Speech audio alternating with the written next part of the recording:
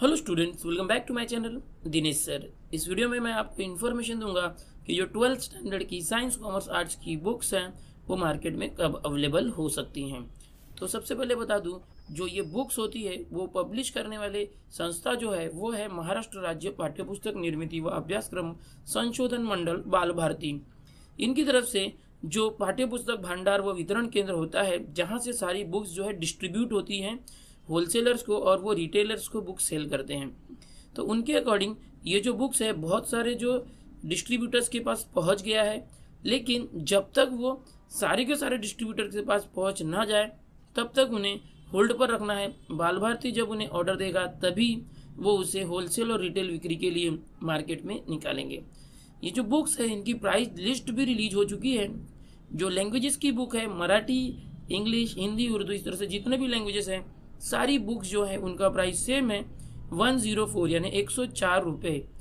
इसके बाद बता दूँ केमिस्ट्री यानी रसायन शास्त्र जो बुक है उसकी प्राइस है 187, और भौतिक शास्त्र यानी फिजिक्स के बुक की प्राइस है 193 रुपीज़।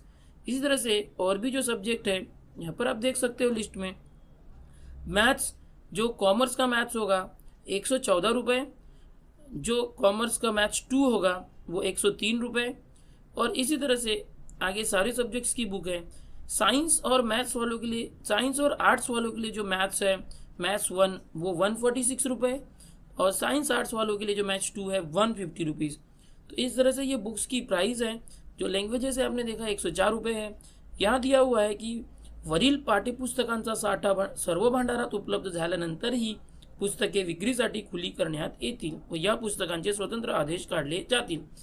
इसका मीनिंग यही है जो मैंने आपको बताया कि जब तक सारे डिस्ट्रीब्यूटर्स के पास बुक्स अवेलेबल ना हो जाए तब तक वो होलसेलर्स और रिटेलर्स यानी बुक शॉप्स वालों को बुक ना बेचें। एक ही साथ पूरे महाराष्ट्र में बुक की सेलिंग स्टार्ट होगी, और ये जो सेलिंग है आने वाले वीक में शुरू हो जाएगी।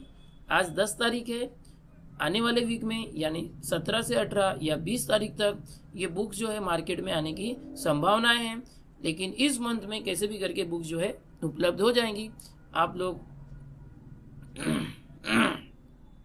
जैसे ही मार्केट में बुक्स अवेलेबल हो जाएंगी मैं फिर से आपको अपडेट कर दूंगा एक नए वीडियो के साथ और सारी डिटेल्स के साथ और बुक्स के इमेजेस के साथ। अगर आप इस चैनल पर नए हैं तो चैनल को सब्सक्राइब कर लें, वीडियो पसंद आया तो लाइक कर दें, अपने दोस्तों में शेयर कर दें ये इन्फॉर्मेशन।